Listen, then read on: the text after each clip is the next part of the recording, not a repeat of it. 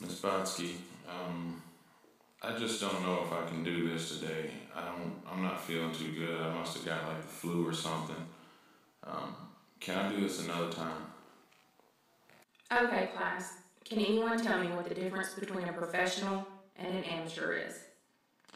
A professional gets paid to do whatever job they have. So professional actors get paid and amateurs don't. No, being a professional has nothing to do with money. A professional is someone who performs no matter what the circumstances are. Now, Mike, are you a professional or are you an amateur? A professional.